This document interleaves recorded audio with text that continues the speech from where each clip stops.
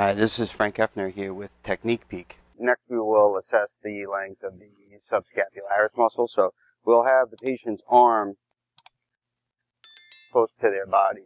It's really ideally should be at 0 degrees of abduction. And then we're going to look at external rotation. Restricted motion in this degree of abduction is indicative of restrictions of the subscapularis muscle.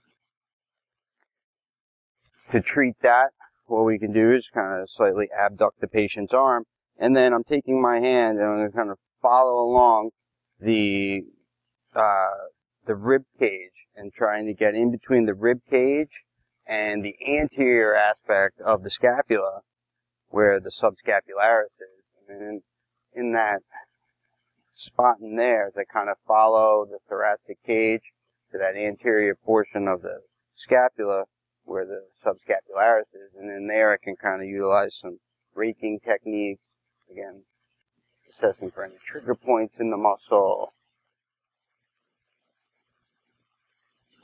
trying to get that muscle to release and lengthen.